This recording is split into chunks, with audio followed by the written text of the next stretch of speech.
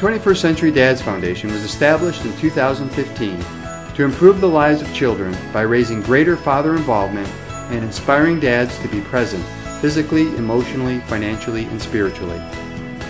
In an effort to raise awareness and resources on a national basis and get existing organizations to work together, 21st Century Dads Foundation created the Dads Honor Ride, a 21-day, 2,300-plus mile bicycle ride from Santa Monica to Chicago.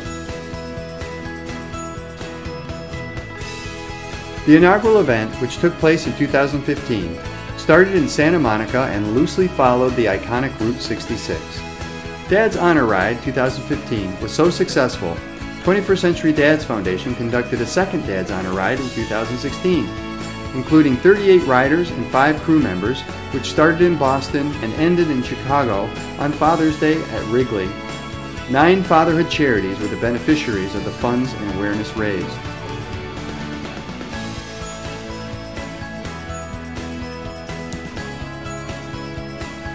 Looking forward, 21st Century Dads Foundation hopes to raise seed capital and develop at least 2 peer-to-peer networks.